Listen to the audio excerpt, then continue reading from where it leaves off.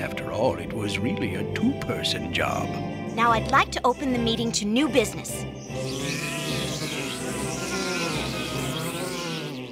The buzz around the hive is that a certain food-addicted frog's been eating my drones again. Nah, just hold your hornets, Queenie. I'm not interested in your stinging drones. Do I look like I want my tongue pierced? I told you should stick to flies, bud. I couldn't help it, Slocum. How sweet it is.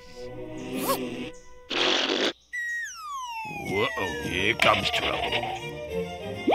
Oh, wow, that trip really blew my mind. We're going already. Hey, Thumbelina, call off your bird, would ya? Daffodil, Bluebell, Impatience, you fairies are in big trouble.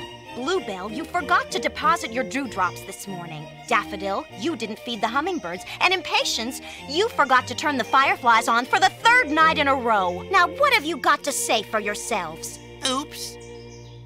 My nuts, my nuts. Oh, where are my nuts? Oh, my nuts. Somebody stole my nuts. They're gone. Oh, my winter acorns. Hey, don't be a metal case, Nutley. You probably just forgot where you buried them. Nope, don't think so. I got records. Oh, records. Oh, where'd I put my records? Here they are, see?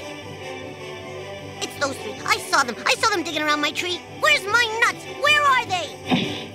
But you said we were digging for treasure. That's nothing. Someone's been painting graffiti on Slocum's shell. Where?